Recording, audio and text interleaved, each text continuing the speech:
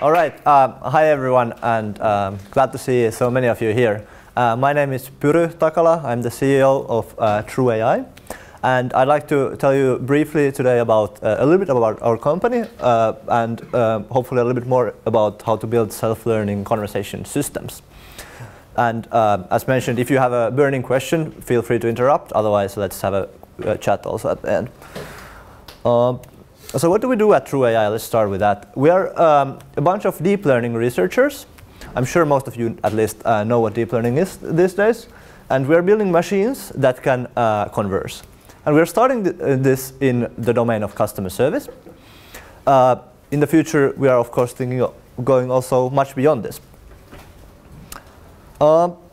So you remember the experience when you wake up when you are watching, let's say, Netflix in the middle of the night. Something goes wrong with your Netflix subscription and your favorite series just stops. Well, what do? Of course, you tweet to the customer service of Netflix and they fix the problem in 1 minute. And you just keep watching. Actually, usually in customer service this doesn't really happen.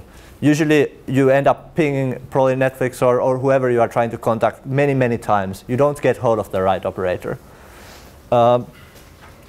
If you look at the customer experience kind of industry in this year, you have a tiny fraction which is the customer service industry, but much larger fraction of the industry is actually the customer disservice industry.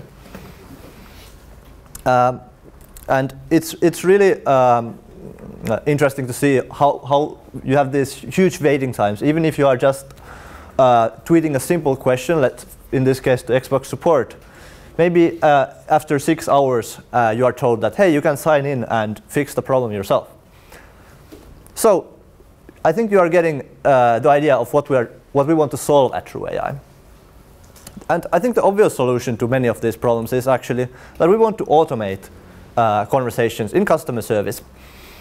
And it's fairly easy to do, actually. And this is what I'm going to tell you how to do it. The easy way to do it is you just get all the possible questions that the customer can ask, and you write the possible answers, and then you have just a table and you can look up everything. Very simple. Not quite. Actually, if you are starting to think about it a little bit more, maybe you want to have you don't want to write, let's say, 1 billion different questions and answers. Maybe you actually want to use something like expressions to write this. And if you have played in the kind of domain of automatic dialogues, maybe you have come across something like AI/ML, which is the kind of language to write these kind of expressions. Maybe you say that hi name. If let's say hi and some kind of name comes in, then you respond with something like hi and then you repeat the person's name, for instance. Well, that's nice, but then if you say, let's say in the first comment, hi Peter, and then that person asks you how are you, then you actually want to remember that that person's name is Peter, and you can't really use just simple expressions. So what you start doing is you start constructing expression trees. You say that, okay, if I'm in this part of the tree, maybe this is what I want to do. And of course, constructing these expression trees can be also get a little bit tedious. There's still a lot of things that you want to construct. So maybe you want to build some kind of machine learning modules as well. Maybe you want to recognize, let's say, what are the named entities, or maybe you want to understand what is the intent. What does the person asking something actually want to achieve? And then you can maybe have another expression tree just figuring out how to answer to this. And if you start doing this, maybe maybe that starts to work a little bit. But what you start doing now is that you start probably constructing more trees and adding more modules and adding more trees, and all of a sudden you probably realize that you have spent 10 years constructing this. Or if you have a huge engineering team, maybe it's a little bit faster. For instance, the AI/ML, which is kind of the original way to construct these expressions, the latest file that I found had 40,000 expressions in it. So you can imagine that's maybe not the easiest way to do it. And of course, you can imagine maybe something changes in the organization, and maybe you need to change actually one of your answers. So you can imagine the amount of maintenance that is involved. So I think where I'm getting at with this is that you can use these kind of systems to build very simple kind of chatbot-like systems, but in general, rule-based systems and this kind of expression trees fail to really give a good dialogue experience. If you want to test something like this, there are tons of examples outside. For instance, IBM has their demo online. And it works quite nicely if you answer every single question correctly, but this is where you end up very quickly with it. So as kind of consumers or as people who talk to conversational machines, we don't really want systems that don't understand us and that you have to build for a long time before they start giving any reasonable answers. What we really want are systems that are learning, that are capable of looking how do humans interact and are able to interact in the same way. What we really need is, of course, true AI. And I'll tell you a small vision of what we are building at the moment. So what we are doing is that when Alice asks Virgin Media on Twitter, why is my internet stuck? What does the operator get? We are giving automatic suggestions to the operator. We are saying, hey, you could say this, this, or this. We are not actually giving automatic responses to many difficult questions. Why? Because the technology to do that is not exactly there yet. We are getting there, but answering every possible question automatically is not possible using today's technology. You can answer simple questions, but for most, it's actually more sensible to give automatic suggestions to operators, making their job much easier. And of course, we give a confidence measure. You know how good the suggestion is roughly. If it's, let's say, 99%, in that case, we may want to send it automatically. But we really keep the human operator always in control. You can click on this, and you will get the possible response here. You can still edit it. It's kind of an easier way to go towards something fully automated. And of course, if the questions are very easy, if someone is saying, why is my internet stuck? That's actually a question that repeats, maybe not in exactly this form, but in very similar form a lot of times. We can actually respond to the whole dialogue. We can go through it automatically. So this kind of a system is, of course, nice. It can save a lot of agent time. The customers who are trying to reach customer service are getting much faster responses. Who doesn't want that? And of course, you can get also better responses because the operators can really focus on the harder cases when they don't have to apologize to every customer in the same way. So, of course, a lot of companies, organizations could benefit from something like this. And it's kind of obvious this would be great, at least to most of the customers that we've spoken to. But why haven't you really seen anything like this before? The reason is that it's very new technology. If you think of artificial intelligence, it started maybe in the 50s, and kind of the traditional methods were used to, for instance, to solve something like chess in the 1990s. Machine learning came along maybe around in the 1990s, at least, as a more active research field. I think IBM Watson would be a nice example of how you can combine kind of traditional machine learning methods to build something actually very impressive, at least in a kind of small task. And of course, deep learning started fairly recently. So in 2006, 2007, you started having the first deep learning successes. AlphaGo is perhaps the most kind of famous recent one, where, for those of you who don't know Go, it's an ancient, I guess, Chinese or Asian game. And the Google Spot was able to outperform the best human on Earth in that.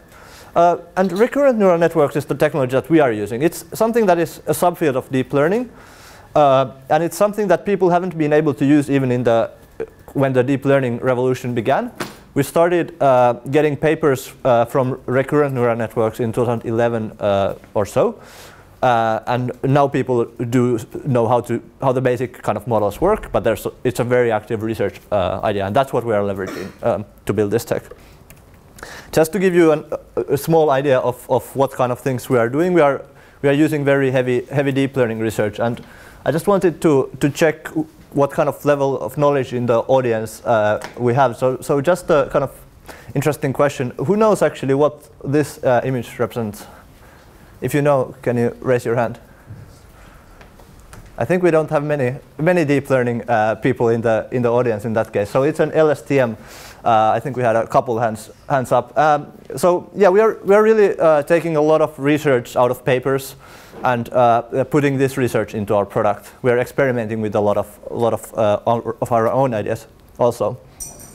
But essentially, just to explain briefly how our tech works, we read some kind of query. So the query can be the latest question or the whole conversation. We have something called neural attention, which means that we can focus actually on the part in the query that is most important for answering. After that, our recurrent neural network can form something called a meaning representation. Someone calls this also a thought vector. So it forms kind of a computational representation of what is important in the conversation. It can include something like sentiment, intentions, key facts, but we don't really tell our system what to learn. It just figures out from a lot of data that these kind of things are what it should keep in its memory. And of course, after this, it can suggest responses. And the responses that we are suggesting, they are not template responses. They are kind of created in a human style. So they may even include casual language, emoticons, and so on. They are not templated, because that's what you don't really want as a customer. And our setup is, of course, completely machine learning based. So what we do is that we take millions of historical conversation logs. Because we are working with companies, I was doing before academic research, and actually there are no good data sets for this, to be honest. With companies, luckily, the largest customer service organizations have gathered data for years, and they do have millions of conversations, which is, of course, a very fruitful field for deep learning and machine learning research. Once we have these conversation logs, our algorithm learns how does a human typically respond, and it can start outputting these kind of responses. And of course, the ultimate customer, who's the kind of operator, they are getting these suggestions through our API to their existing CRM. So if they are using something like Intercom or Hootsuite, it just integrates there. It's very easy for them. They just give us their access, their data, and they start getting responses. This is just a kind of quick overview to the tech. But I also want to point out that we are doing this in customer service at the moment. But this kind of technology is not customer service specific. It's actually specific to conversations in general, or maybe even sequences, regardless of data format. But it can really be applied to any kind of conversations. Customer service is really just the starting point, because there's a lot of data, and it's good also for a startup to start there. But you can imagine, how often are you actually responding to a Google? For instance, me responding to David, thanks for the reminder and see you tomorrow. Maybe you have even seen something like this if you are using Google's inbox. They are using similar technology as us. And of course, over time, and I don't think this is fully possible today, but over time, this kind of technology can be used to automate any kind of conversation, even, let's say, medical conversation, if you want to converse on the phone with your doctor. So the possibilities of this kind of tech are very, very wide. We are still in early stages, of course, and something like this is not yet possible, but there's a lot of research on how to do this in the future. So I guess this more or less concludes my introduction to our company and the kind of technologies that we are using. I wanted to tell you briefly that we are looking still for a couple of employees. So if something like this might be interesting for you, we are looking for people who are interested in doing really cutting-edge AI research. For instance, my research has been already featured in MIT Tech Review. We have a team who has worked in the top labs of the world in deep learning. And of course, we offer an environment where you can really challenge yourself. So if you think this is interesting for you, feel free to send us an application. We are looking for deep learning research engineers and also a full stack developer and internships at the moment. So that concludes my talk. If you have any questions, I'd love to hear them.